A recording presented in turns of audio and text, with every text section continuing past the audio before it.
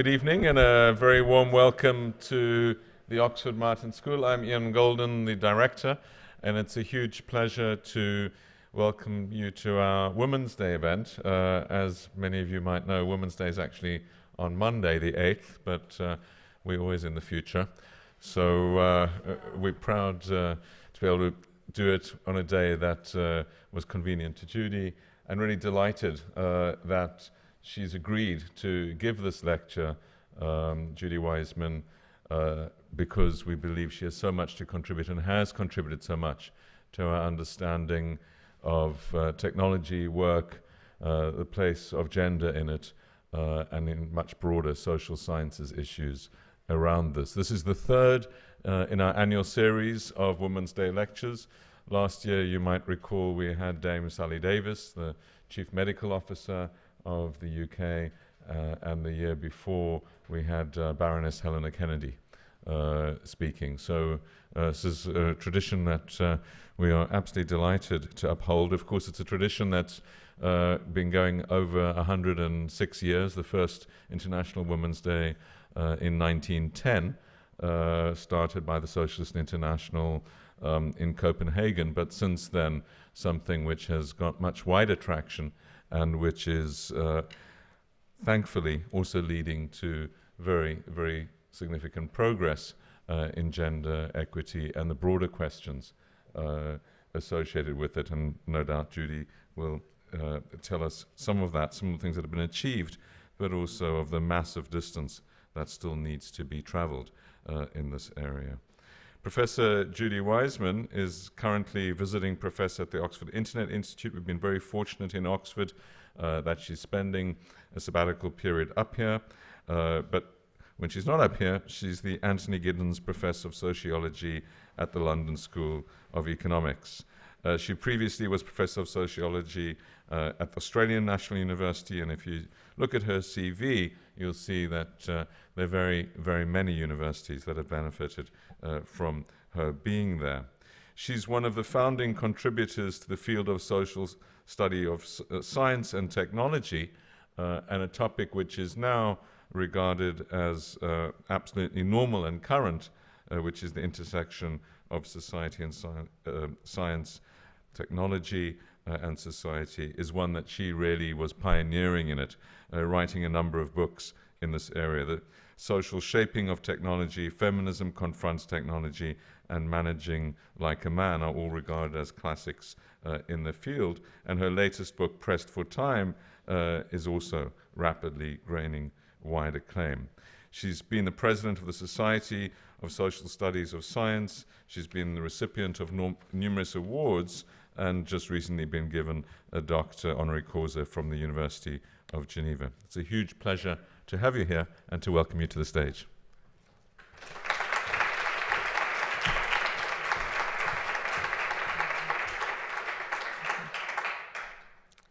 Thank you very much, Ian, for that very warm and generous introduction. It's a real pleasure today and an honour, actually, to be giving this lecture for International Women's Day. And I'm taking this opportunity to tell you a bit about my book, and that's very easy to do because these topics combine very well.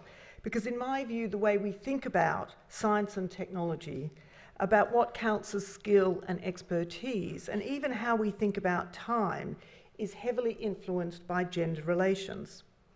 You might wonder why the Martin Institute is honouring this day.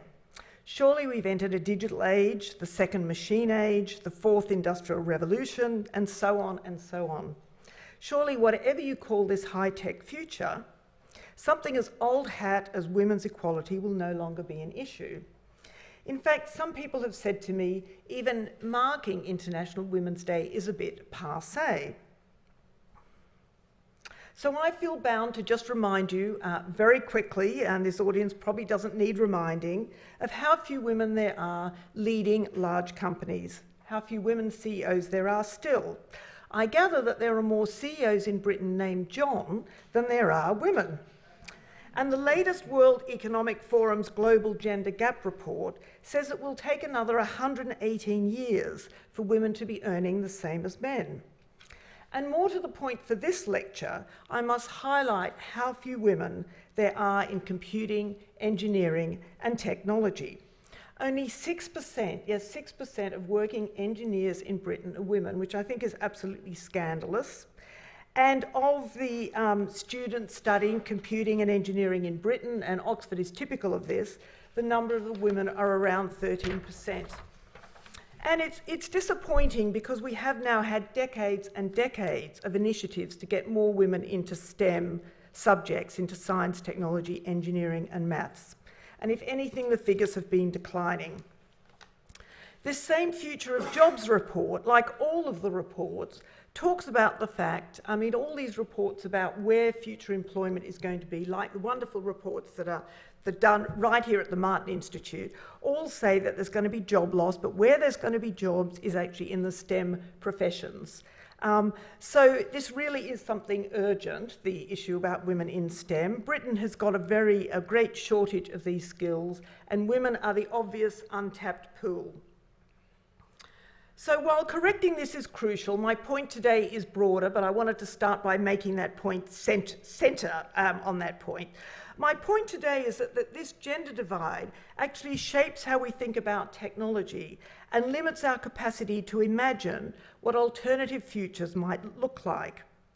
In other words, I want to argue that the way we think about technology, work, and time are all to varying degrees blinkered by this imbalance, by unequal opportunity, and even by old-fashioned stereotypes. I mean, this is the first Lego toy of a woman scientist, which came out just a couple of years ago. I read in the paper today that Lego is still the greatest toy manufacturer in the world, and I showed this to somebody and they said, but surely she's making perfume. Not sure if that's right, but I think it's sort of telling how recently even Lego have been making models, you know, these models of women scientists.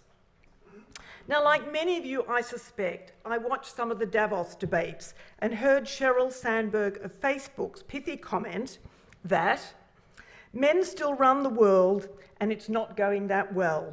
So I thought I would add, men are still in charge of science and technology and it's not going that well. So let me explain. I'm a sociologist by background, and I'm proud to be one of the founders of what is known as the social studies of science and technology. This field has for many years challenged the mainstream view of technologies as neutral, value-free tools that emerge independently of society. And few academics now would subscribe to what's known as a hard technological determinism, the view that technologies on their own somehow drive social changes. The recognition that technological change is profoundly shaped by social, economic, and political circumstances is now well established, at least in theory. However, what's less understood in much of the literature is that artifacts are socially shaped not only in their usage, but also in their design and technical content. When I say that all technologies are social, what I mean is that they're crystallizations of society. They bear the imprint of the people and the social context from which they emerge. So I always argue that technologies reflect and express our times as much as shape them. And so for me, it's simply logical that if artifacts are social and have politics, and if we live in a society characterized by gender hierarchy, then this is likely to be reflected in the kinds of technologies we choose to develop and invest in. This matters hugely not only for the here and now, but also because the very way in which we imagine our future is with and through these same tools and techniques. Consider how often speculations about forthcoming innovations are described as finally making science fiction come true. It's as if we can't even begin to think about the future, possible futures, without thinking about it primarily in technological terms. And this brings me to our current obsession with robots. I wrote a couple of books years ago, as you can see, years ago, and one might think, looking back, that I was incredibly prescient in 1991 in putting Maria from Metropolis, there she is, on the front cover. Or was I? Or is this fixation about the agency of robots age-old? And in which case, why is it in full ascendancy right now? It's true that as early as ancient Greece, we've been dreaming of robots, and these robots have generally taken one of two forms. On the one hand, there's the mindless mechanical slave that relieves their masters of toil, and on the other, there's the more complex humanoid machine that, as almost a mirror to ourselves, possesses consciousness. This dichotomy has persisted from the writings of Homer, and I think it persists all the way through to the narratives of science fiction today. Indeed, I think these ideas have remained remarkably stable till today. When viewing the contemporary science fiction films Her and Ex Machina, I was reminded of the classical Greek myth of Pandora, the first human woman created by the gods. She's endowed with many gifts, including mind, speech, and strength, but is also seductively devious, ultimately opening the jar from which all evil comes. And in the Hollywood films, meanwhile, the female androids cunningly manipulate and outsmart the innocent male protagonists who fall in love with them. The film Her is particularly clever, as the personal assistant only exists as a voice on the smartphone, and still Theodore falls in love with her. When he does want more than phone sex, it all gets a bit tricky. But what I want to say is that I think for all the futuristic scientific sophistication in these films, the films simply would not work if the genders were reversed. That is, if the personal assistant had a male voice rather than Scarlett Johansson's. So what does our contemporary fascination with humanoid machines tell us about our culture and the way it envisages the relationship between humans and non-humans? For the remainder of my talk this evening, I want to explore the ways in which robotics and automation more generally embody the desire to save valuable time, to delegate labour, and thus free us for life's important things. The future envisaged by the evangelists of Silicon Valley of a world replete with sociable robots is hyped as radical change. Robots promise to fulfill roles that are currently performed by people, that is, to serve in today's service economy. But I'm going to argue that this vision may turn out not to be as radical as they claim. And I think it's revealing, if not surprising, that these machines are configured to resemble stereotypical human-like, often female, bodies.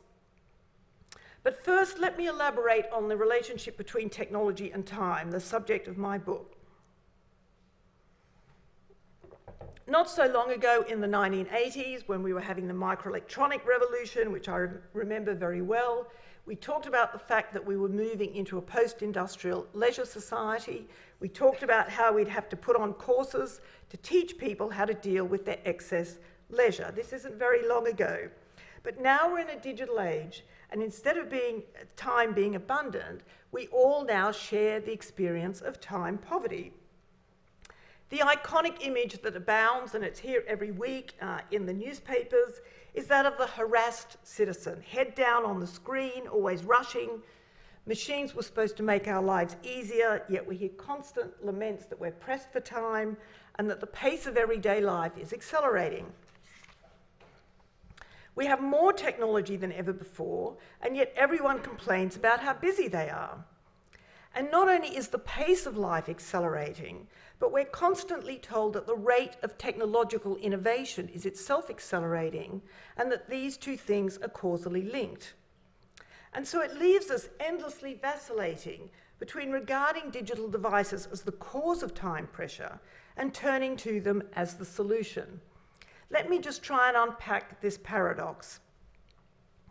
Now, if we believe the cyber gurus of Silicon Valley, this speed will make our lives better by making us more efficient, allowing us to do many things at once, faster, simultaneously. The digital devices are all sold to us as time-saving tools that will promote an action-packed life. And there's now a technological fix for absolutely everything. Endless apps for better time management that promise to free up time. There's iWatches, there's self-logging wristbands, There are even these geeks in California who've now designed liquid food, because time is so precious, liquid food to save time. And I think about the self-driving car as very much part of this promise about how to maximize time. Now, acceleration isn't just a lifestyle trend, and just quickly for the social scientists who are here, acceleration and speed are also the buzzword of social theorists. There's a whole load of social theorists, all of whom are arguing that digitalisation has accelerated time and spawned a new temporality. And this is variously described. As you can see, social theorists always have their own conceptual framework, whether it's timeless time, instantaneous time, network time. Castells is quoted a lot, and he very much talks about in the Network Society about the death of sort of the clock time, you know, the linear clock time of the industrial age, and we're in this new epoch in which time disappears. Now, there's lots of differences between these social theorists, and I do talk about that at length in my book, but the reason that I've got them up here is that I just want to make the point that they all share this idea that speed is the quintessential experience of modernity. You know, it's one of the defining characteristics of our contemporary times. The driving force is technology, and it's socially destructive. And I think they all share this kind of line. And they all kind of make for a cautionary tale, really, about speed. And it has an uncanny resemblance to a lot of the more popular literature that is coming out every day.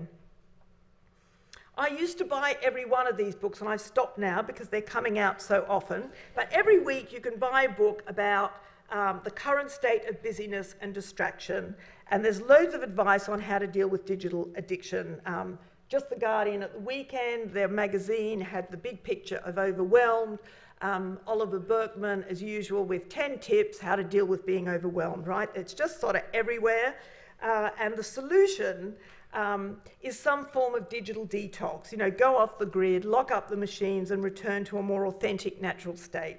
And of course, you know, in California, there is now an organisation called Digital Detox. Of course, it runs holiday weekend camps where you check in, you put your stuff in the box, you check in for the weekend with your stuff. And the tagline I love, and actually I found various of these different organisations, and all of them have got the same tagline, which is fantastic, I think: disconnect to reconnect. I mean, one of them I was looking at, of course, at the bottom, it said, do fill in your email so we can keep in touch with you, you know.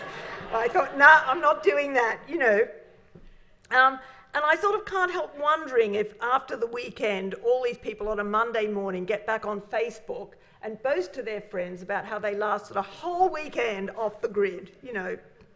So the first thing I want to say about much of this writing is that I think the way in which it describes the relationship between technology and speed is still implicitly technologically determinist. Every academic nowadays claims not to fall into this, but I think it still has a bit of a sense of this. It's as if we're hostages to the logic of machines, as if the technology itself is inevitably driving the pace of life. And in my book, in a nutshell, what I try and argue is that the contemporary imperative of speed is as much a cultural artifact as it is a technological one. That if we feel rushed and pressed for time, it's because of the priorities and parameters we set ourselves, and not because of the technology per se. In other words, as an STS scholar, as we call ourselves, Science and Technology Studies scholar, I think about technology and time as socio-material practices. And I think that we really understand time with and through machines, and it's we who make sense of and give these technologies their meaning. So I think it's a mistake to really think about acceleration as this uniform process dominating all aspects of contemporary life. I think this vision of a sort of single regime of speed only makes sense if you give far too much power to technology itself. And what's actually missing if you, from these grand narratives, which are all about emergent new historical epochs, we're always on the brink of a new historical epoch. I have been there many times before, and perhaps we can come back to this in discussion. It seems to me that what this loses sight of, really, is the temporal in terms of lived time, actually live time structured in particular social, economic and political contexts. And too often speed up is discussed as if we all have the same experience of time pressure and as if time is an individual resource rather than a collective accomplishment. And both of these points, thinking about time pressure as something that we all share and thinking about time as an individual resource rather than a collective accomplishment, I think both of these things have real implications for the project of robotics, and so that's what I want to sort of go on to elaborate now.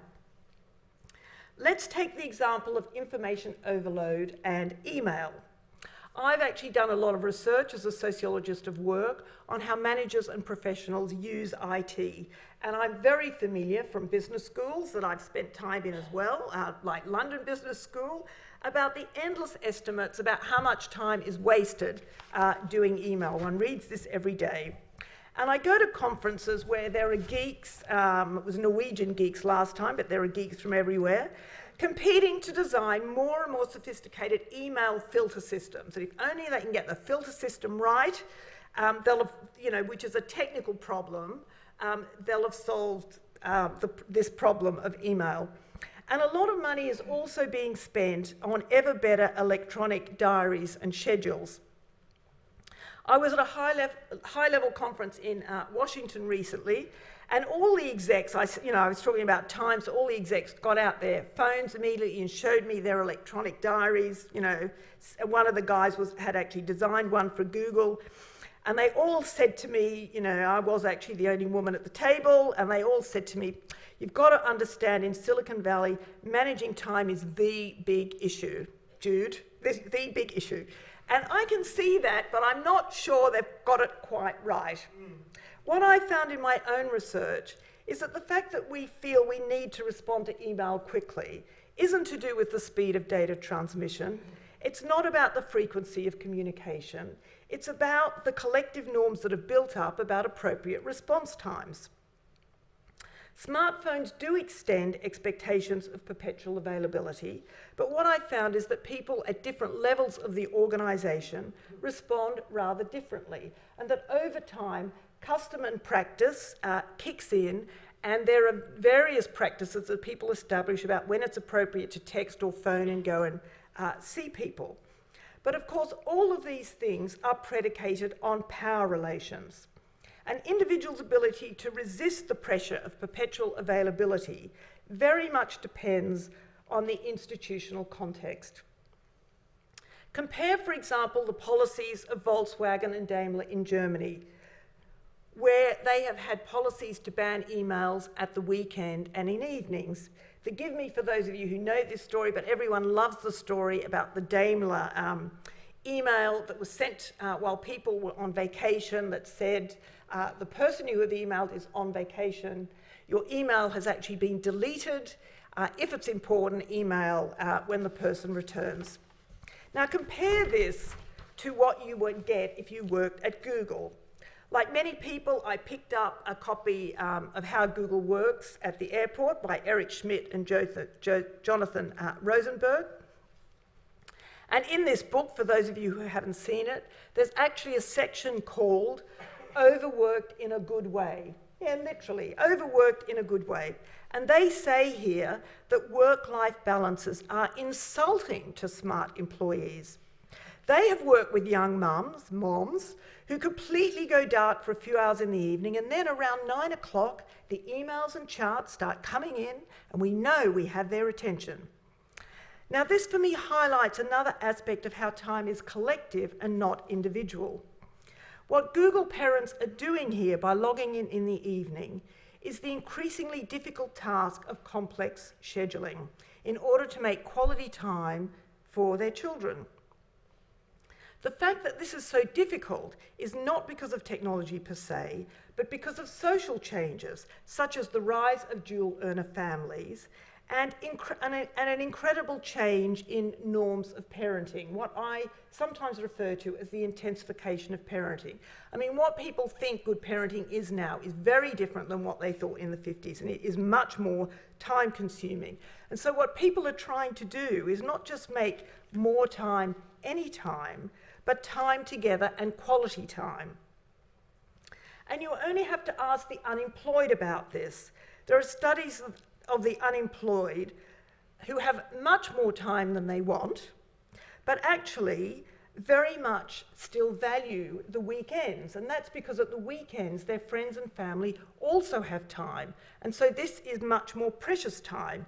And in sociology, we actually refer to this, try and think about this, as time actually being a network good, meaning that its value depends on your ability to share it with other people. I think in that way it's rather different than money, but I'm sort of still trying to think that through.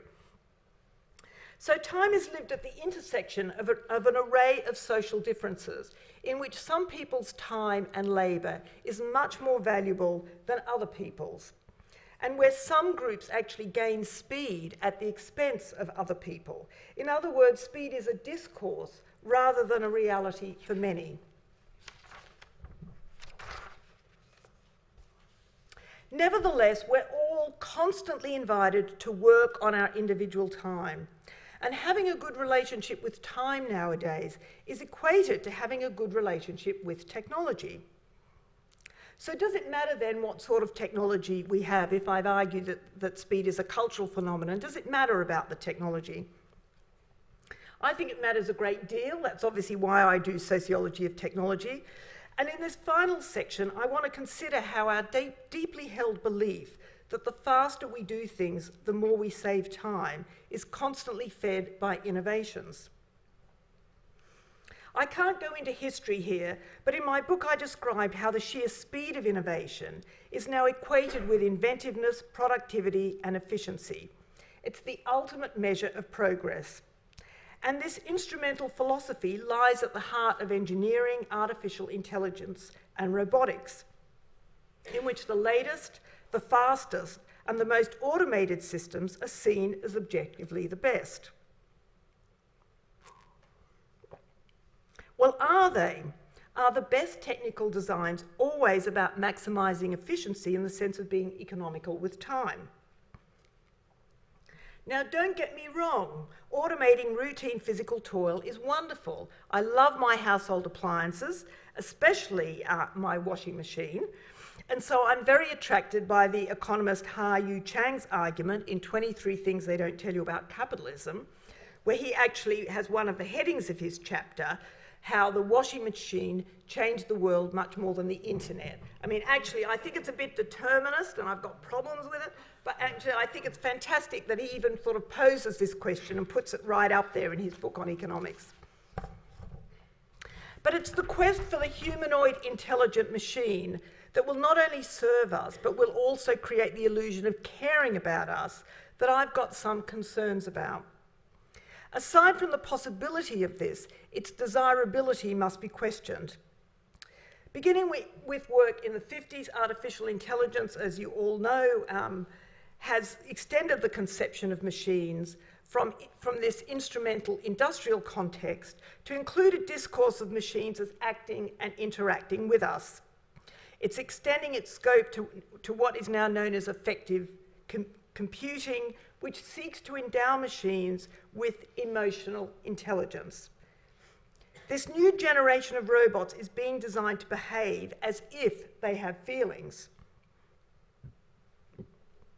And here we have Pearl, a nurse bot, for example, who is given basic facial features so that it can take an anthropomorphic form.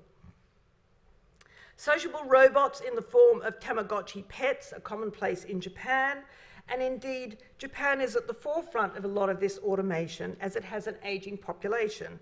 I'd also like to say that it's not just in, again, the standard sentence is Japan's at the forefront because it has an ageing population. The bits that's left out is also because it has strong political resistance to immigration. Yeah, that's a huge bit, but somehow that often gets left off the end because it is, in fact, how these problems have been solved in a lot of countries. And it doesn't quite fit with the automation story, but we can come back to that. Now, what's particularly interesting for me is why scientists persist in designing robots that take the bodily form either of a cute, cuddly animal, always cute, big eyes, a child, often a boy, or an adult, almost always a female. And this is despite the fact that there are massive engineering problems of locomotion, perception, cognition, and interaction with them if they take this kind of form. Now, this may seem innocent enough, but I think it's important and should be noted that making machine entities recognizable approximations of natural life species plays a key role in legitimating this whole scientific enterprise. Robot creations are thus routinely given names, like Asimo or Pepper, which function to endow them with a particular individuality and personality in the form of a timeless universal selfhood, a subject without a history. But as my colleague Bernie from the Internet Institute reminded me, these robots may appear to be personal to us as individuals, but their names are actually corporate brands. I thought, yes, of course. So in a sense, these robots do have a history. It's the history of their makers and designers that they carry with them. Now, why we humans are so susceptible to developing feelings of attachment to machines is a more complex matter. And there's loads of studies of children and the elderly interacting with robots that imitate living companions, and they do show universally that we seem to form a bond with these machines, with Furbies. And I remember in one of Sherry Turkle's books, she talks about how even scientists developing the robots are worried about leaving them alone in the lab at night because they won't be looked after.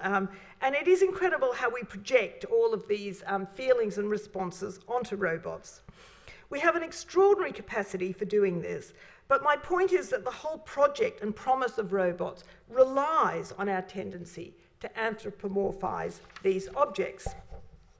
So the futurists have us very happily living in a world in which there's going to be these sociable robots and they're going to be caring and entertaining kids and all of these things. And of course, when you look to Japan, it doesn't seem far-fetched. Here we have Pepper. Thought it was great. It was sort of red and blue, but I'm not going to go there. The manufacturer, SoftBank, claims that Pepper can hold conversations, read human emotions, and move autonomously, can educate, entertain, and even help with banking and holiday check-ins. You wonder who it's designed for, but anyway, holiday check-ins, okay. The chief executive, Mayoshu Son, described Pepper's launch as, to quote, a baby stage, which I think is interesting because this evolutionary metaphor is at the heart of a lot of these models, actually. A baby step in our dream to make a robot that can understand a person's feelings and then autonomously take action. We're putting emotion into the robot and giving it a heart. Now, the Japanese promotional material portrays the substitution of robots for babysitting, housework, and elder care as freeing up time to restore sociability. I find this kind of ironic in an age where digital devices are blamed for increasing isolation. And it sort of makes me think that actually all this time that we've saved, we might just spend hooked into another screen, into another machine, But seriously, what would it mean in practice for domestic nurse bots to look after the elderly? There are obviously loads of positive potentials. Escorting people walking for exercise or to attend meals is obviously a good thing because it's extremely time-consuming. Old people move very slowly. There's lots of ways in which telemedicine is being developed in Europe and in the States and will save a lot of money and is a very good thing. However, many of the physical tasks that nurse bots can perform simultaneously provide an opportunity for social interaction.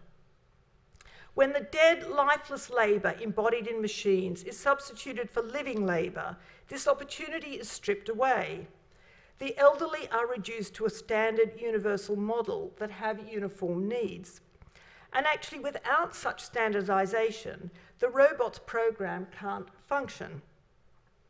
But caring time encompasses a wide range of activities and involves a complex set of emotions. While it does involve routine physical and logistical tasks, as important, if not more important, is talking, listening, and emotional nurturing. The distinctive temporal consciousness that characterises this kind of fluid, open-ended caring, one that goes beyond serving 3 meals a day, does not fit with the rigid clock time of machines. Caring tasks are also often fragmented and woven into other processes rather than being completed as discrete tasks. Giving and receiving care involves slowness, being there, forms of intimacy that can't be automated. The fact that people get overly attached to robots shouldn't blind us to the fact that this intense relationship can't be reciprocated. We're in danger of conflating caring as a behaviour with caring as a feeling. Machines can take care of us, but they do not care about us. And it's notable, I think, that the firm behind Pepper felt obliged to warn customers against tampering with the robot's software to give it a sexier voice, and against using it, quotes, to perform any sexual act. We seem enthusiastic about giving robots emotions, but perhaps the last taboo is sex with robots. Just to return to the film Ex Machina, we see that the isolated Silicon-esque scientist builds robots partly for his sexual gratification. The appearance of the central female robot, his latest attempt at the Turing test, and yes, these films are all, have always got the Turing test in there, the iconic, is secretly based on the pornographic preferences of her tester, so he's more likely to fall in love with her. And so I can't help sometimes wondering about some of the prototypes that are being developed in Japan. Here's just one. This is HRP4C, Humanoid Robotics Project, fourth cyborg, and it is built to the dimensions based on the average values for young, attractive Japanese females, presumably to attract male buyers. And I think really the image speaks for itself. Okay, so to bring these remarks to some sort of conclusion, I think the robots of tomorrow, like science fiction, tell us more about our conceptions of the present than they do about possible futures. Whereas automation in the industrial era was designed to replace heavy physical toil, the contemporary service economy throws up far greater challenges. Much of this work requires information processing, sophisticated communication skills, and emotional sensitivity to clients' needs. And all this has to be achieved at an accelerated pace, as expectations of productivity, employing every minute wisely, have never been higher.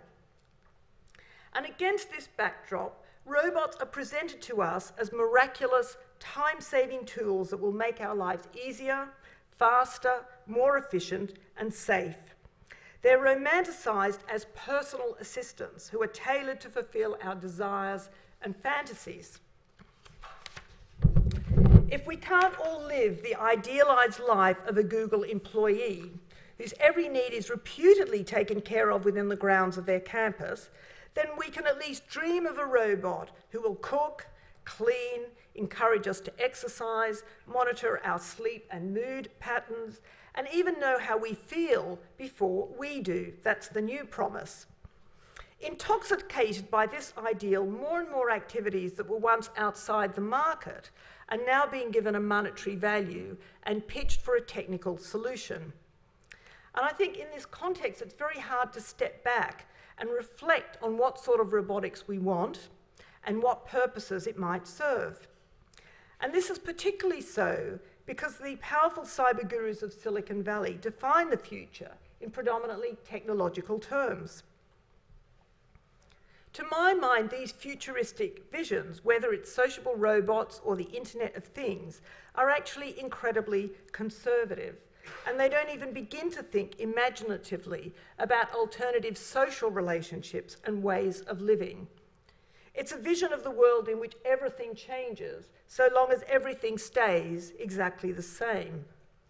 Automation shouldn't be venerated as an end in itself, nor taken as a measure of progress. In doing so, we risk forgetting the value of our social relationships. Not all labour can be automated, but nor should we want it to be. The question should not just be how do we save time with robots, but what do we want to save time for? And that perhaps the people who are designing our robots and making these decisions aren't in the best position to do so.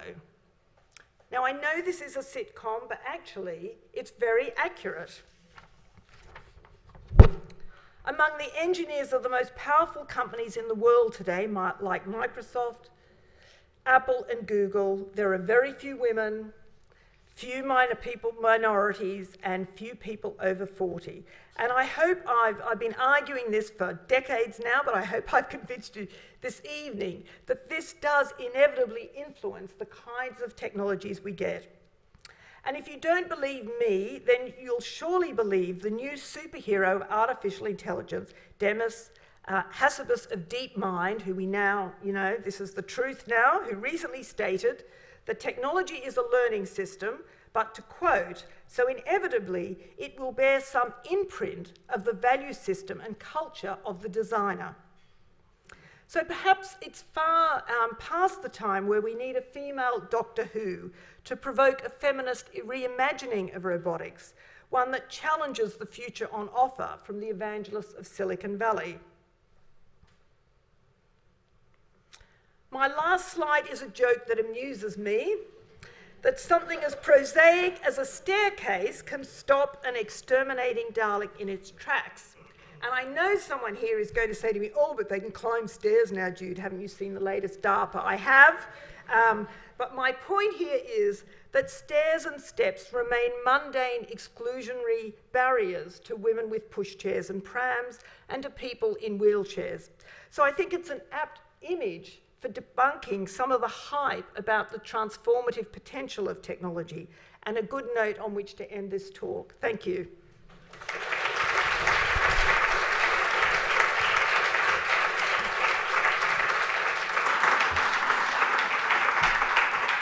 I'm just going to get my specs. Thank you very much, Judy, for that much-needed widening of our perspective and corrective on a lot of the things that we've actually been doing and thinking about in the Oxford Martin School. We do a lot of work on machine automation, on the workplace, on robotics, and many of these dimensions, and I think we're guilty of some of the sins that you've highlighted. But it's very important, not least on this day, that we think about these things deeply in the way you have and the interaction with society. And every day, this day and every day. And every day, absolutely. So I'm sure many of you have questions and comments, but I do want to first ask two leaders of our group working on machine automation in the workplace what they make of this and whether they have any comments. So Michael Osborne and Carl Freyo here, so I'm going to put them on the spot. You put them on the spot, gosh. And you can ask a question rather than give me a comment if you want to. Sure. I might love a comment as well, yes. Well, I found it a fascinating talk, and thank you very much. So, part of our own work is to flag up the bottlenecks to automation, and key amongst them is this idea that creativity and social intelligence are some of the most difficult things to automate, and that seems to map on quite well to traditional gender roles. So I wondered if an alternative explanation for why roboticists and programmers tend to favour female appearances for their devices is as a form of boasting, in that if those social skills are seen as being associated with female behaviours, and those are very difficult things to automate, to create, maybe creating a female robot or depicting a robot as being female as a way of projecting it as being more capable, more advanced than it actually is. So that's not really a question. I mean, it's very interesting because, it's an interesting observation, because when I look at these sociable robots, the set of emotions, they have such a limited set of emotions, and that you have that thing, and they always tell you with these projects, and you know this better than me, that, the robot can express, anger, this, that, that there's these sort of set of things, and you do wonder what this repertoire is, and whether, how could I not put it crudely, just whether there were more people involved in this work who do the work of caring, might have a rather broader, more sophisticated set of emotions that one might be sort of discussing. It seems sort of rather limited in terms of what human is seen like. I mean, just let me give you an example. I went to a paper, this isn't your paper, someone else's paper on robotics, and, the guy literally put up a sheet and said, this is what it is to be human, and this is what our machine can do. And I just thought, well, actually, it was a very limited notion of what it is to be human. It wasn't at all a kind of, and I do sort of worry about that, because it is all of these discussions really assume a particular definition of, what is it to be human, and then what are we trying to mimic? And, perhaps we need to go back and have a discussion really about what a full human being is in order to even begin this conversation. Carl's the other half of the leadership of our robotics and work group. I was wondering actually if one looks at how technology has been changing the structure of the workforce in the past. I think you were leading to technology displacing for sort of physical work, manufacturing jobs, quite male-dominated occupations in general, and also the adoption of household appliances, so dishwashers and washing machines. And some studies show that that's associated with the increase of women in the labour force. And when we look sort of forward, what we find is that actually men in general are more susceptible to automation than women are. So could it on the one hand be that although, as you explained in your presentation, that male-dominated STEM occupations tend to develop these new technologies, and that may lead to an increase in the gender gap, if you like, also that automation is contributing to actually closing the gender gap? Two things about that. Thank you for that question. I noticed in your report, and I hope you don't mind me saying so here, in the latest report on work called, what's it called? Work 2, the Martin School report. You do repeat that literature, the economics literature, that very much draws a causal connection between the introduction of domestic appliances and women going to work. And I would very much sort of counter that argument, and have been doing for years, because I think it's, and how you, the book I was referring to makes a similar point, and it seems to me that is a very technological determinist argument. It leaves out the whole women's movement. I thought we had basically created the conditions, actually, for women massively going to work. Clearly there were huge changes in the labour market and in the occupational structure that made for the possibility of women going to work, but it was actually a political movement, changes in legislation, all sorts of things that we should stress today that encouraged women to go into the workforce. And somehow you read these economic studies and it's like, oh, you get a washing machine so women go to work. Actually, I will say this as we're onto washing machines. I could give a whole lecture on washing machines. A few things I'd like to say about washing machines, though, just in terms of the argument about technology. Seriously, what you find is that people wash their clothes much more, right? That I always use the washing machine as an example of how a machine doesn't just substitute for labour, that there's this much laundry and then you introduce a machine and women go to work. Actually, people start buying all these different kinds of clothes. They start doing dark washers and light washers. You find people doing an incredible lot of laundry. So technology actually transforms things always, changes standards, how we think about things. While we're on to the laundry, I will also say, as I know quite a lot about time use statistics, that it is the case that women still do 2/3 of domestic work, and we know this. Men do a huge amount more than in the 50s, absolutely. Women do much less than they did in the 50s, but there's still an imbalance. And the one thing that is the hardest to get men to do is the laundry. It's amazing, all the things about, the less segregation about domestic work, something about the washing machine and the laundry seems to really sort of stick there. Now, the broader question about the labour force is a huge question that I'd love to have a proper debate with you about sometime. When one reads these reports, I've got a lot of problems with these reports, and actually I think the issue is much more a polarisation of the labour market than I think it is actually job loss, but that's a sort of long issue, and I think there will still be a lot of service work, and it's poorly paid service work, and that's the problem with it, and some of that is feminised and migrant and all of those things. But I am very concerned about the fact that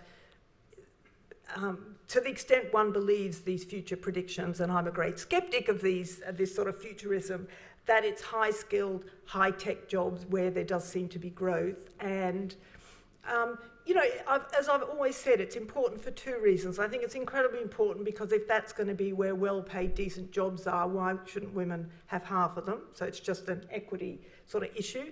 But the other issue is, if the people who design things are so unrepresentative of us, how are guys actually going to have the you know, you design things from your lived experience. Of course you do. That affects how you design things. So it seems to me it's important to have a lot more diverse groups, including women, at the design process to rebuild the world. I mean, these people are shaping the world in which we live. So I think it's a very important space in which to intervene. Anyway, I could go on this, but yes. Okay, I'm great. just starting on this, you know. This is being webcast live and recorded. So if you don't want to be webcast live and recorded, I suggest you don't say anything.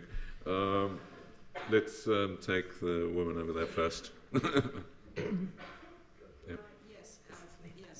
Hi Judy, I'm Linda Grattan, I'm a professor at the London Business School.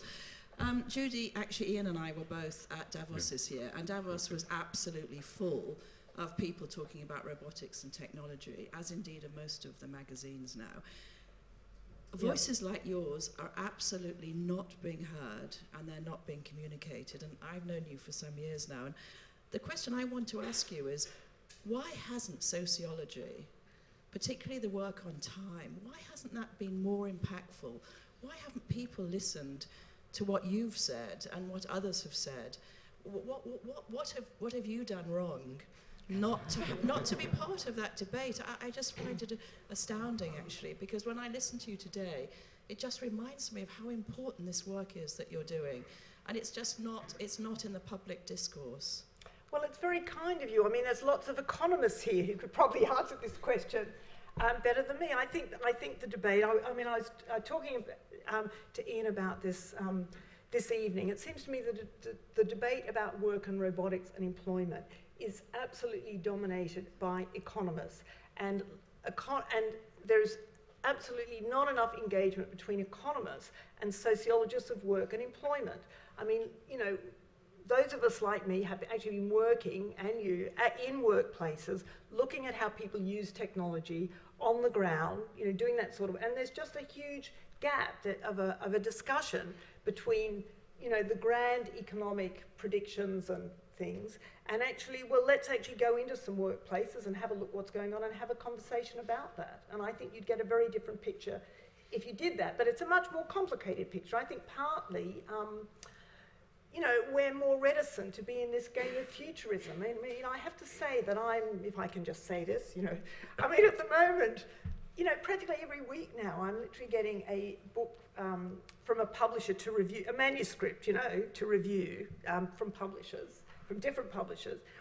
And they've all got the same title. They're literally called Robots Are Taking Your Job, or The Digitalisation of Everyday Life. You know, I just write back and say, I've read this book 1,000,000 times, you know, and they're all just speculations. I mean, none of them are like a serious, you know, serious social science book. They're just speculative chats. I could mention many of these books, by the way, about what they, you know, think about the future and blah, and what their anecdotal experience is. And it just seems to have captured the space. But more seriously, if I could just add to that, and I do mean this very seriously, the public space of critical journalism, I think, has really shrunk. And I'm very struck over my 30 years that 30 years ago, when a new computer came out, like Coca-Cola, they had to take an ad out in the newspaper and advertise this, right? We didn't live in a world where Apple products are actually news, where every move these guys make, the DeepMind guy, Steve Jobs, where every move they make is like the news. It is completely in the news, that the journalists from everywhere are flown out to have a little drive in the self-driving car, and then they do a double-page spread. Sorry, I'll finish in a moment. Double-page spread, and wasn't it fantastic?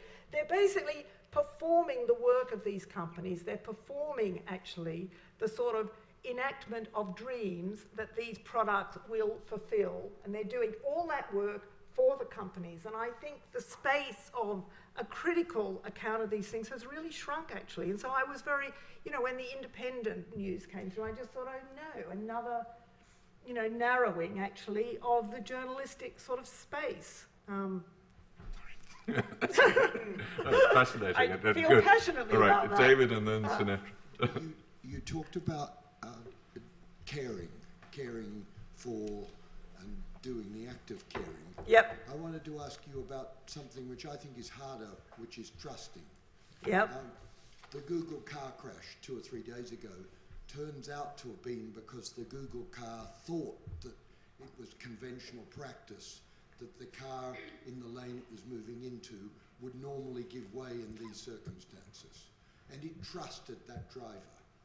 And we go to the doctor and we've got a difficult form of cancer and we trust that doctor to decide whether he should save the NHS some money and let us die or put us forward as someone who should be treated. And quite soon Google cars will be acting as doctors or whatever. That gets a bit mixed up. But and we'll be making decisions about things that we want to be able to trust the other part of the engagement. I wonder what you think about that.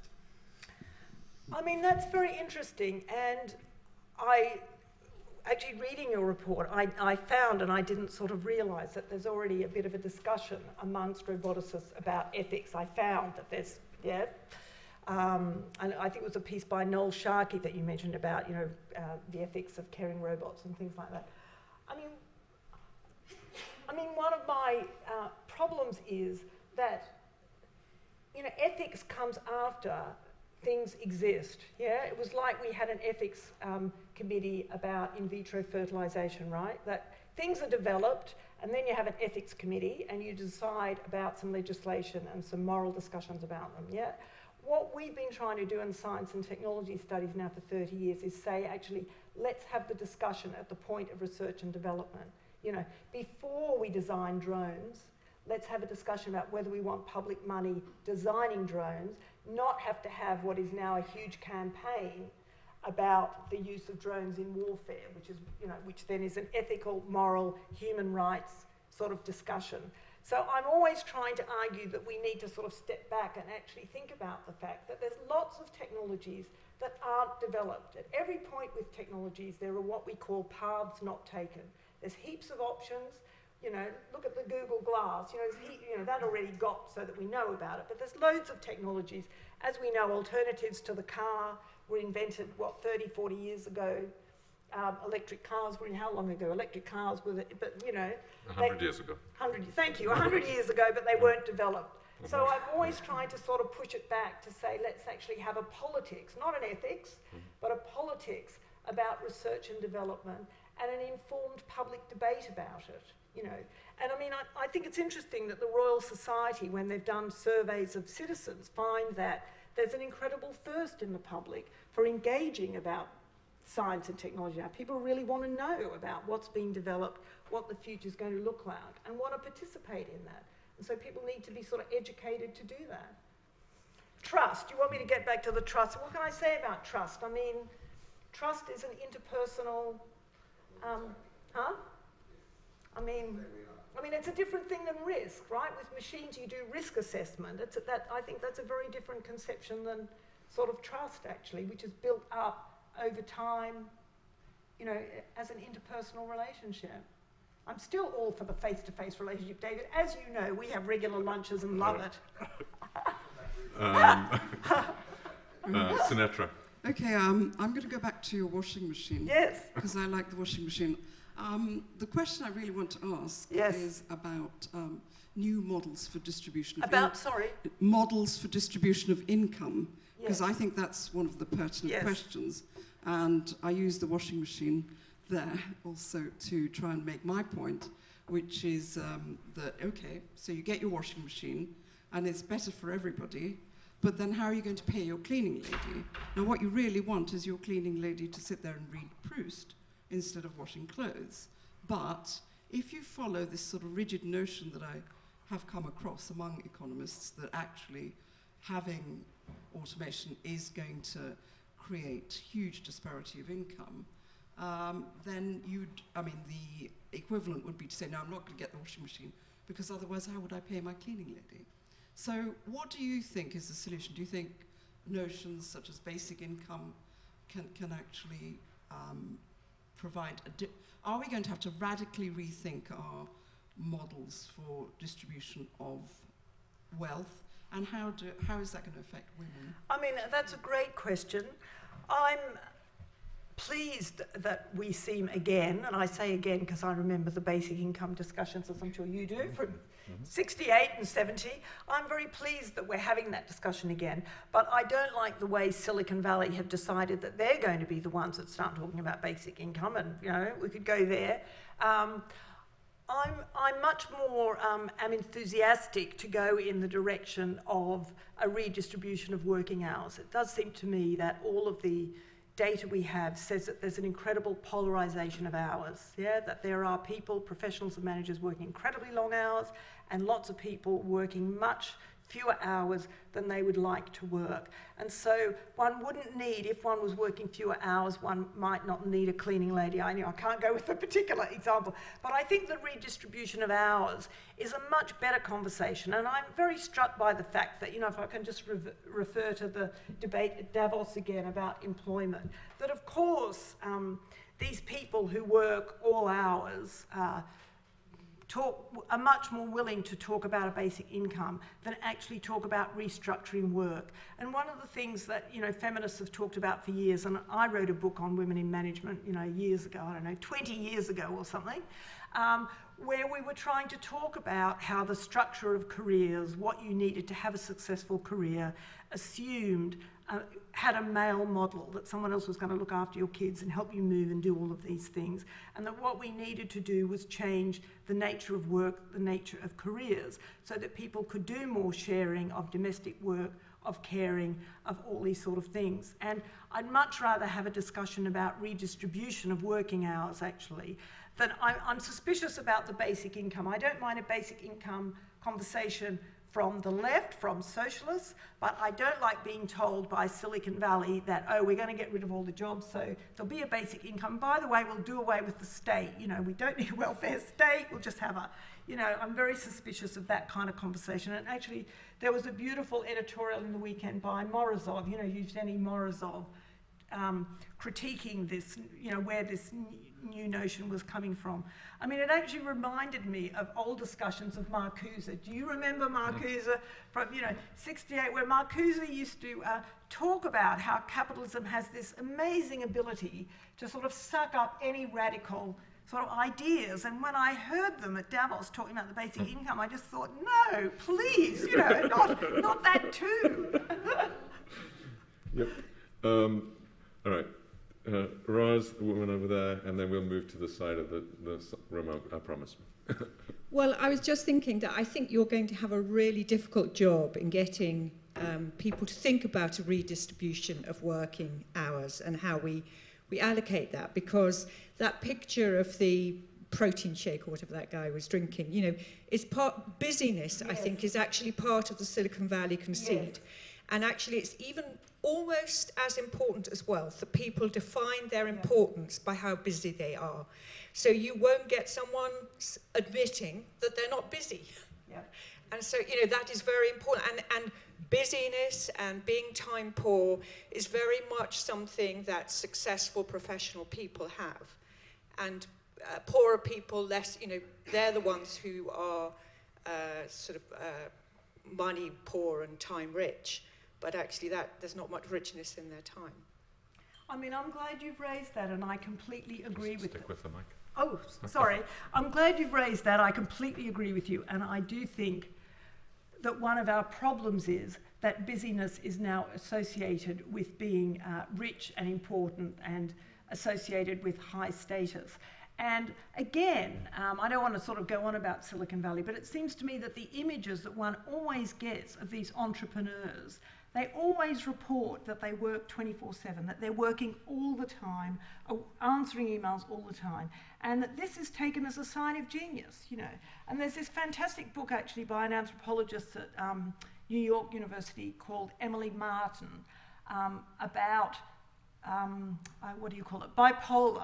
bipolar depression, where she sort of talks about how being manic now, she's a sort of psychological cultural critique, but sort of says that these images of people like Steve Jobs as sort of, that the manicness is now taken as the height of creativity and genius, that we've sort of so shifted in our notion of what we think it is to be sort of smart.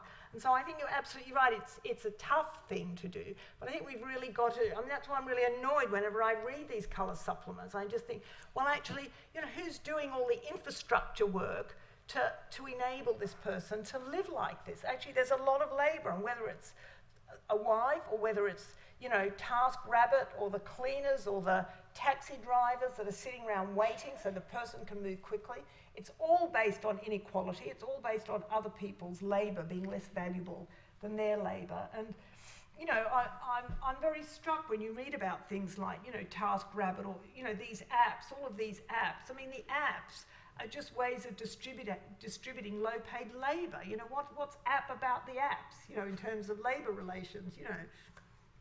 All right, over there, and then we must move to the side of the room. An observation and a question.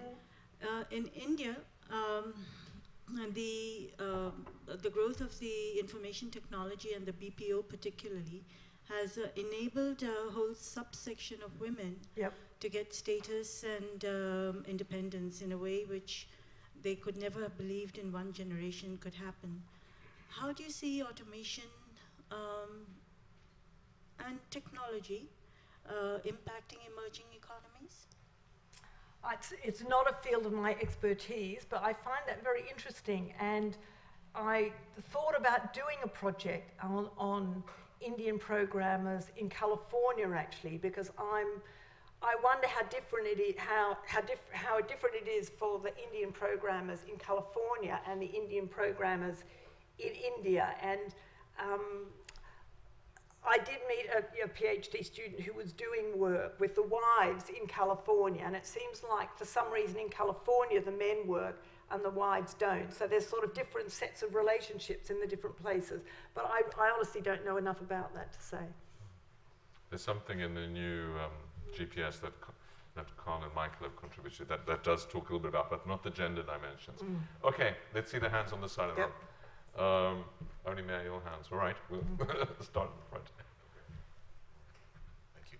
Yeah, Judy, I wanted to go back to the washing machines as well, I guess, and give you an opportunity here to talk about something that seemed to me to be an implication of your talk. You talked about Silicon Valley defining the future, and that what we really needed was a feminist reimagination of the future. So could you just speculate briefly on what a feminist reimagination of the future would look like, and how that would be different than the future that's projected by people working on robotics today? Well, that's a very hard question, and I have to say that when I was asked that about socialism 30 years ago, I couldn't answer it either. But, you know, it does seem to me that a crucial difference would be in terms of what labour is valued, and that one might redo the occupational categories so that babysitting and looking after children and caring were rated as the most highly skilled things, and some of the current skills that are rated very highly would be rated lower down, that the pay scales for various skills would be transformed. And one of the early projects feminist economists were actually engaged in was precisely trying to redescribe what a skill is, to talk about the fact that a lot of the work that women do is highly skilled but isn't paid as highly skilled, and to talk about the enormous contribution to the economy that unpaid work makes. You know, so it was part of redefining how we measure the economy, actually, and this has been very important in terms of the third world and the developing world, that there's a lot of work outside the market that isn't given the same amount of value as market work. So it's partly sort of broadening those things out. I mean, it's very hard to say in the abstract. I mean, I was at this, I was in Barcelona. This is a silly thing, but, you know, I just happen to have a slide here. I was in Barcelona last week at the Contemporary Cultural Centre, a museum, and they had an exhibition on various cyborgy things, as they do now in all these cultural places that I sort of go to, and they're very interested in time and temporality. And an artist, this was one of the installations, and I really loved it, actually. It's A, B, and B, you know, that make huge amounts of things. And I just thought, well, actually, here is a very functional, fantastic thing, but nobody has bothered to make this A, B, and B machine look like a cutesy-pootsy person with, you know, it's just a very sort of functional thing that would be sort of fantastic. And I just think one might think about, I suppose, you know, to put it sort of as its crudest, one might think about social problems first and technological solutions later, rather than, and we know this, with the big push to the Internet of Things and big data, that, you know, it is like all this stuff is looking for problems, it's looking for something to do, rather than starting with some social problems and then thinking, okay, how are we going to solve these? So it would be, if a feminist contribution would be, I'd be happy with that actually. If we could just do that, that would be good. Yeah, I'd be happy with something that could rock babies to sleep at night. Over there.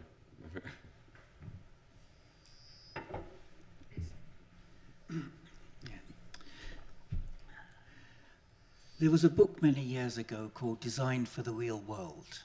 So I want to say something about the real world and ask a question about design. I don't know that book actually. Victor Papanek.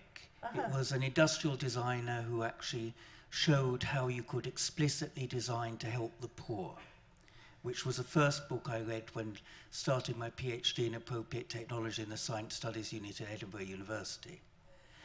Now, a lot of the things you talked about are not the real world. The people under intense time pressure are those in startup companies and those forced to work on the assembly lines in BMW here, but that isn't actually what most of the people were.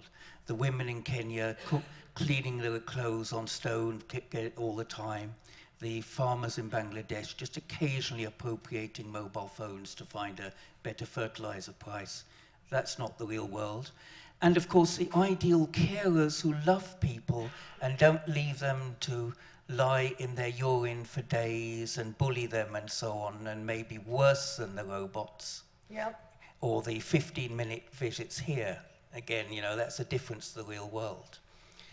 So on Saturday, I went to a talk about the 40th anniversary of the Lucas Aerospace Shop Stewards Combine, where workers in Lucas explicitly set out to design technologies that weren't military, but would use their skills.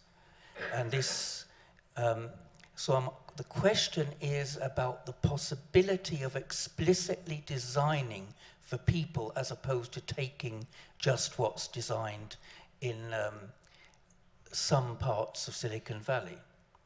And what do you think is a possibility of that? Should we actually all be, instead of studying sociology, going down to the hack space by the Oxford Castle and start building things to help people with floods or whatever? I mean, you go back, Lucas Aerospace is dear to my heart, as you can imagine. I'm very glad you raised the issue of the military. I mean, I have to say that when I think about technology, you know, the military and pornography are pretty closely associated in reality, in history, and in every way. And a lot of the technology we get, and this is one of the things we wrote about in 1985, is military technology that then finds a commercial purpose, that wasn't originally designed for a commercial purpose, but then finds an adaptation. And a lot of the technology we're getting now is military. And what, I mean, again, really strikes me is that in 1985, we thought this was quite an original thing to expose how deeply our technology was formed by the military. Now it seems like it's not even a problem. I mean, at this meeting I was at in Washington, people talked about working in DARPA some of the time, working in, you know, other companies, as if this wasn't an issue, you know, that it's just become acceptable now somehow that there are these incredibly close links between the military and these commercial companies. And actually at this same conference, some of us were sort of raising this issue, and there was a political lobbyist there, quite a high up guy, and he said that they had tried actually to get some research and development money out of the military budget into a more social budget, and that they just couldn't get it through Congress. So it seems to me this, you know, this is at the level of sort of state politics actually, that one really needs to be at that point intervening in, you know, where is research and development money going? Who's getting first dibs at it? And you know, why is so much of it going to the military? Yeah, 100 times more than 100 times more than, for example, on energy. Yeah, than for energy. climate change. No, but I mean, I was actually going to make that point. Absolutely, I'm totally sympathetic with that. I mean, if we put the money into looking for alternative energy that we put into military, we'd have solved the problem. You know. So I'm Daniel Scharf. Professor Jill Manthorpe was in Oxford on Monday. You might know her. She's at King's, and she's Professor of Care. And her of what, sorry? Care. It's a longer title than that, but she's talking about care. Right. And her great lament was that the incontinence pad hasn't been redesigned in, well, ever. Yep. 30, 40 years. And I'm looking at your robots, and I wonder if any of those are programmed to change incontinence pads. Because one of the things about neighbourliness is I'm very happy to be very neighbourly until it turns out my neighbour is incontinent. And they don't want me, they want a woman, because they're the people who change all the pads. And if that was done automatically, then I think we could be much more neighbourly. Yeah, I mean, it's a great example, and there's lots of examples like that, and I've been reading about them recently, and I sort of completely agree. And I mean, the one I use in teaching is why we have a female pill and not a male pill. You know, what's that about? And there's great books about that in terms of that's political and cultural and not physiological. You know, so yeah, absolutely. Thank you. Okay, behind there, over there, and then I think we're more or less come to that. Yeah, I'll give you a rest. Yeah, thanks. I really enjoyed the talk. There's kind of two things that you said that I really kind of felt really got my mind going. One was about how we need to think about these discussions around automation and robots in terms of what they really say about the times we're living in now. And they're not so much about the future, but about the experiences we're having now. And also that kind of journalists and maybe also academics are doing the job of corporations themselves in advertising these robots, and kind of, yeah, it almost makes me, even though I don't know anything about robots, it makes me want to quit my job and set up a robotics firm, because I'm sure I could find a lot of venture capitalism looking for somewhere to invest. And so I guess my question is, how much do we need to take a more abstract view and actually think about capitalism and what's happening in capitalism, and that we're coming out of this decade-long economic crisis, commodity prices are low, China's slowing down. How much is it actually that kind of corporations, individuals trying to find ways to absorb all this capital which doesn't have other ways to find profits, and how maybe we need to go back and think more about capitalism itself as kind of fueling these processes?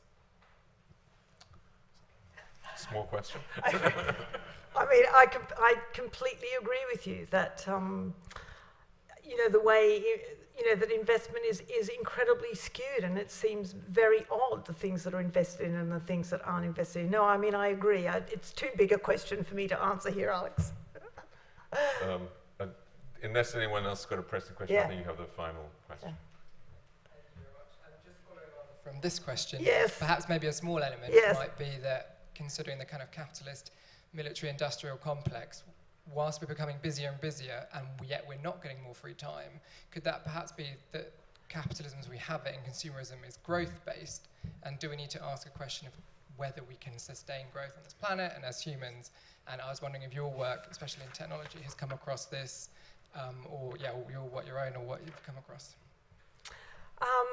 I don't sort of directly engage with that, but I'm not a sociologist of consumption, but there's very interesting work being written about consumption and the role of expectations and the role of all of this advertising. And you know, in sociology, we sort of talk about this sort of advertising as actually sort of performative, that they're sort of performing a future. This is all about envisaging a future. And I mean, I was reading this German social theorist yesterday, and he was sort of talking about the fact that somehow when you're queuing for the new Apple product, it's sort of like the promise of the product that you haven't yet bought is worth more actually than the products you've got.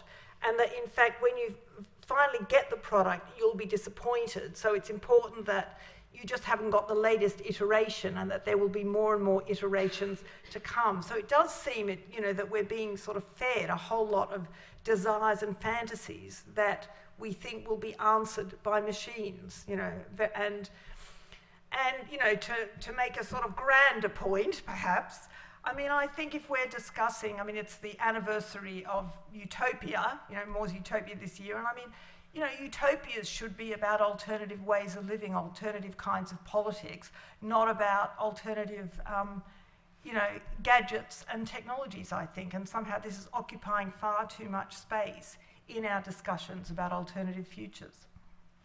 Great. Judy, thank you very, very much. I think we've had an incredibly stimulating, not only lecture, but discussion following it, which will certainly, I think, resonate with many of the things we think about, and we think about these issues all the time. You've been a perfect choice for our International Women's Day speaker, so thank you for being here. Before we thank Judy, as it so happens, the 3 events I want to announce are all pretty techno, and don't include some of the dimensions you do, so you're very healthy corrective. Tomorrow at 5 o'clock here, in our series on of seminars, we have Dr. Ingmar Posner speaking on driverless vehicles, navigating an autonomous future.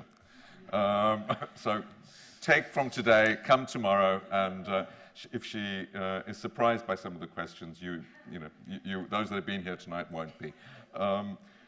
On the following Thursday, that's the 10th of March, in the same seminar series at 5 o'clock, we have Professor Doan Farmer on predicting technological progress. Much bigger picture, and he goes back in history as well as forward, trying to understand how we can predict a technological change. Also very germane to this evening's discussion.